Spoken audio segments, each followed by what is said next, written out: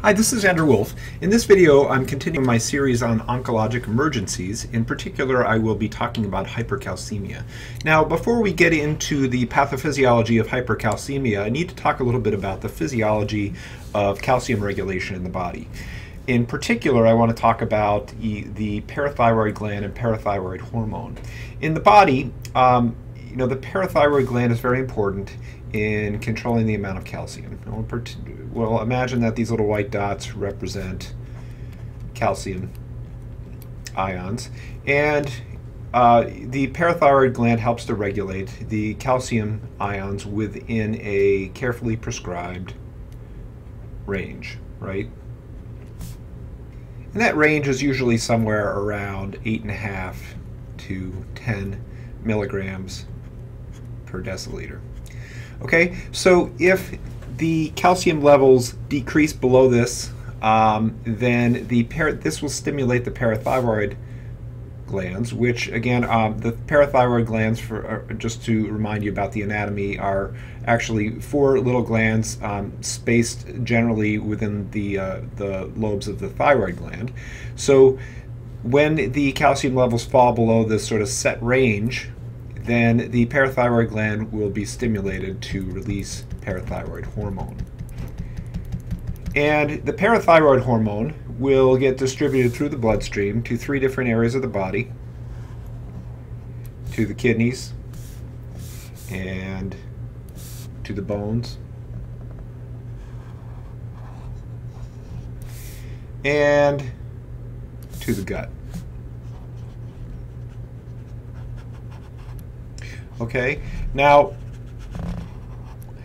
it'll exert its effect in these 3 areas. So within the kidney, the parathyroid hormone will stimulate the tubules in the nephron to increase reabsorption of calcium. Okay, so it's going to increase reabsorption of calcium.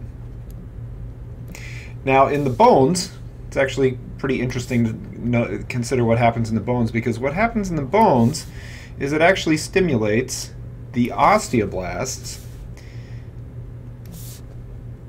little osteoblasts, to release a little chemical called rankle. And the rankle actually floats out of the osteoblasts in response to the parathyroid hormone.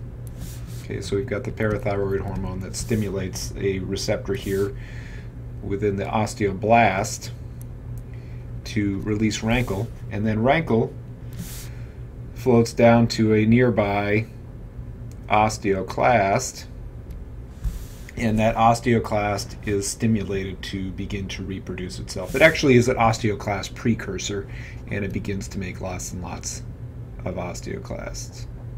Okay, so what do osteoclasts do? Well, they begin to break down bone tissue, and that causes an increase, a release of stored calcium in the bone to be released into the bloodstream.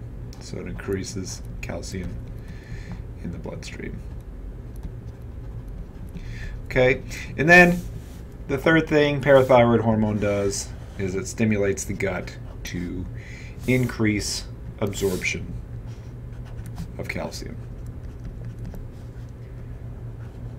Okay, so all 3 of these things working together will increase calcium levels in the blood.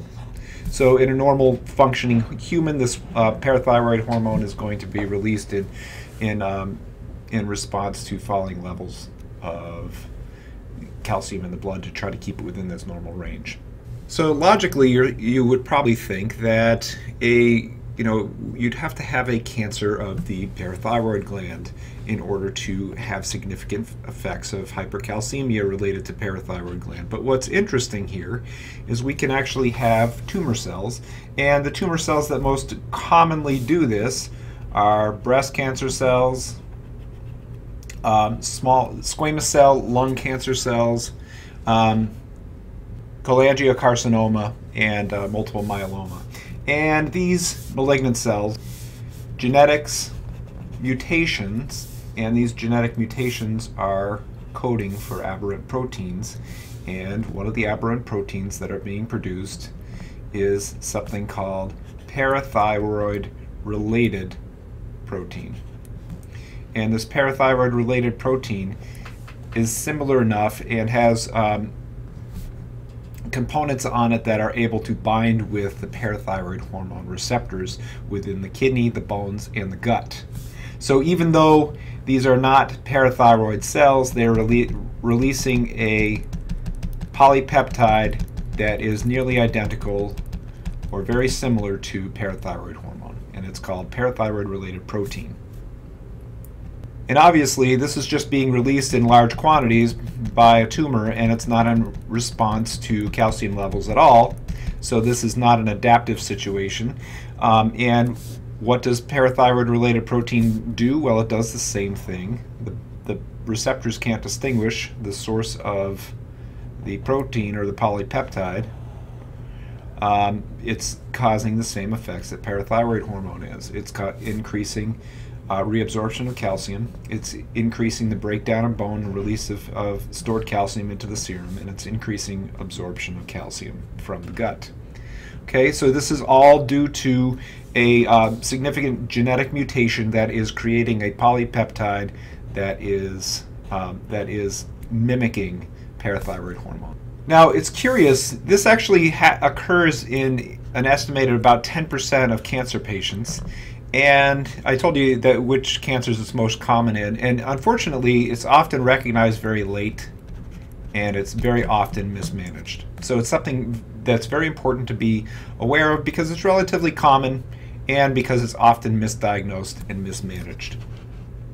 But because you're watching this video and educating yourself, that you won't have that problem. The most important thing to do is to consider looking at calcium levels periodically in your cancer patients, particularly if they have breast cancer, cholangiocarcinoma, multiple myeloma, or squamous cell lung cancer. And then the other thing that's important is to recognize the common signs and symptoms of hypercalcemia, and that's what we'll talk about next. Okay, so signs and symptoms of hypercalcemia. The first that we should consider are signs and symptoms within the nervous system.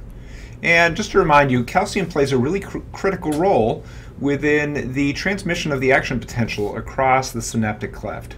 Now, how does it do that? Remember, the action potential is moving down the axon by transmission of the through transmission of the action potential through fast sodium channels. But when it gets down to the synapse, what happens is we have voltage-gated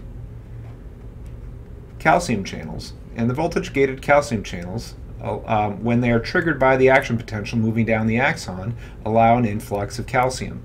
And the influx of calcium allows or stimulates the vesicles within the presynaptic membrane to bind with the presynaptic membrane and be released into the synaptic cleft, which allows the neurotransmitter to travel across the synaptic cleft and bind with the receptor on the other side to allow further transmission of the action potential across the synaptic cleft. So if we have an imbalance of potassium, it is going to have a significant effect on the nervous system. Second, it's going to have a significant effect on muscles, and that is because of the critical role that calcium plays in forming tropomyosin cross bridges. So in order for troponin and myosin to bind with each other, we need to have a perfect balance of potassium because they are critical in the role of forming tropomyosin cross bridges to allow muscles to contract effectively and then to uncontract when they're done. And then the third area is in the myocytes in the heart. Calcium plays a critical role in maintaining the prolonged action potential that we see that is sort of characteristic of myocardiocytes because of the sustained action potential that are allowed because of the slow calcium channels. Okay, so these are sort of the three main areas that we see effects from hypercalcemia. From the effects on the nervous system, we see, initially, we will see anxiety and depression, and rarely, we'll see cognitive changes, mental status changes, and this can progress to lethargy and coma when calcium levels get greater than about 14 milligrams per deciliter. Now, with muscles, it's possible that you can see skeletal muscle weakness, although it's a relatively rare finding, but what we do see is effects on smooth muscle, and in particular, we end up with cramping, nausea, vomiting, and anorexia of the gut. And the main theory behind this is that most of this has to do with both the problems with smooth muscle in the gut and also problems from the nervous system, the autonomic nervous system communicating with the gut as well. So we end up with GI symptoms related to both the nervous system controlling the gut and the smooth muscles of the gut. And then we can end up with some tachyarrhythmias, sinus arrhythmias, and ventricular arrhythmias when calcium levels get very high, and again, usually greater than 14 or so before we start seeing the serious problems with arrhythmias. Okay, so those are the signs and symptoms to look out for. If you have mental status changes, if you have a patient that's complaining of cramping, nausea, vomiting, or anorexia, and if you're seeing rhythm disturbances in the heart, think about checking a calcium level. Now, if it's elevated, the treatment, the simplest acute treatment is to give fluid and Lasix, because this will cause a calciuresis along with other electrolytes. We will spill calcium. The mainstay of treatment, obviously, is to treat the underlying disease, so to treat the tumor, the cancer, with chemotherapy, radiation, etc. And then if there's a severe acute condition that isn't responding to Lasix, or you have very, very high calcium levels, you can consider giving bisphosphonates plus minus calcitonin. Okay, so those are the sort of mainstays of treatment. I would think first about Lasix and fluid. If the calcium level is very high or they're not responding to Lasix and fluid, consider giving bisphosphonates and or calcitonin. And then obviously you're going to want to be thinking about treating the underlying cancer. Okay, so that's all I have for you for hypercalcemia and cancer, and I will see you in my next video.